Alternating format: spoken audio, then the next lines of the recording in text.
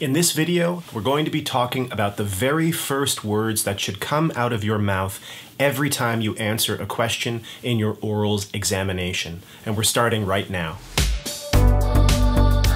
Hi, I'm Tom Mullaney, and welcome back to First Gen Professor, where we discuss how academia really works. So if you're in grad school or navigating an academic career, please consider subscribing. In this video, we're going to resolve a major mistake that students make during their orals examination, which is they are asked a question, they get really stressed, and their first instinct is to just start talking.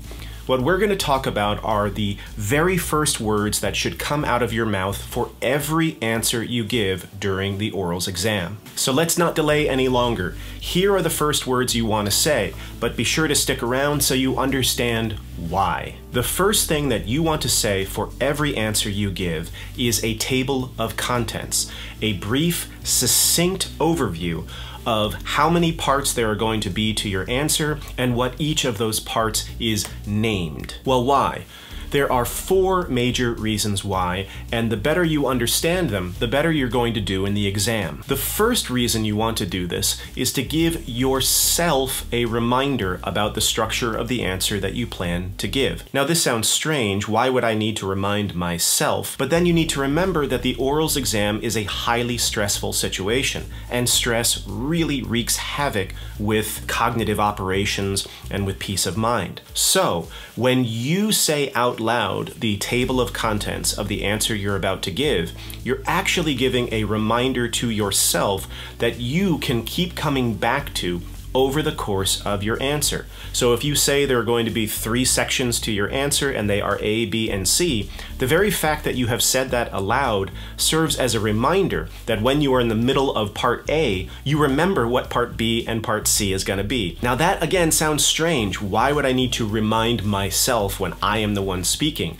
But it happens all the time. A person gets halfway through A and the stress of it basically erases what their plan was for B and C. I have seen students forget halfway where they were going with something, and it really went into a kind of tailspin. So, first reason that you want to give a table of contents is that you give yourself a roadmap that your nervous, stressed out mind can follow over the course of your answer. The second reason is as important. This is by announcing a table of contents and saying how many sections they're going to be, what they're called. Again, briefly, you can maintain a balance between the different parts of your answer. If you're giving a 3-part answer, you don't want part A to be half of the time and then parts B and C to be 25%. It's just going to seem off somehow. So when you say there are going to be 3 pieces to my answer, that is cueing your own mind to kind of set a stopwatch. When you're in the course of the A component, your mind can say to itself, okay, we still have a little bit of time. All right, we might want to move on now. And now we're in B. All right, let's move to C. It keeps you honest and again, doesn't rely upon your stress-addled brain to do it by itself, because if you don't say the table of contents out loud, there is a fair chance one part of your answer is going to balloon out of proportion, and then you're going to run out of time, get really nervous, and try to rush through the other components,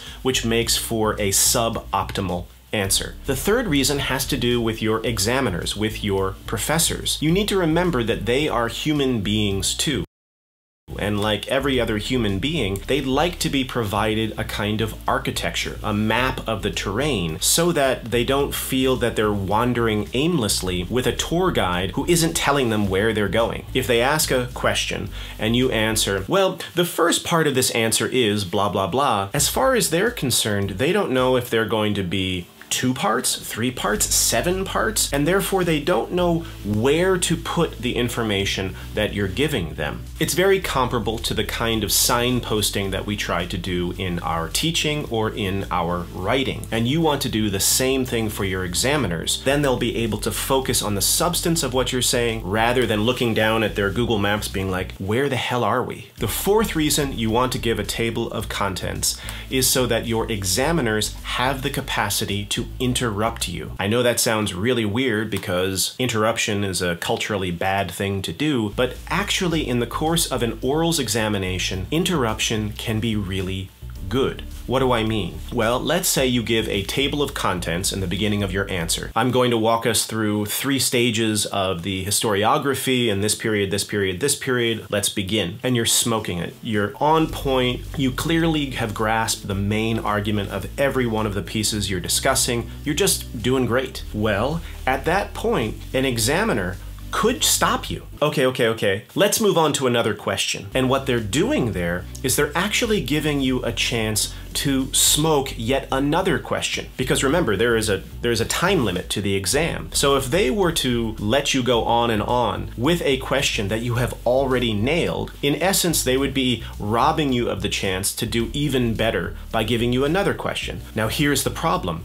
If you don't give a table of contents in the beginning of your answer, they can't really interrupt you because they don't know where you are in the question. You might have 4 sections to your answer, 5, 7, they don't know. And so the examiner is going to be less likely to try to intercede. Again, that sounds strange, the idea that interruption during such an exam is good, but the fact of the matter is that it's good. And that by giving a table of contents, you enable the examiner to jump in and to actually give you yet another opportunity to shine. Well, that's it for us today. If you got something out of this video, please give it a like, please subscribe, and I will see you in the next video.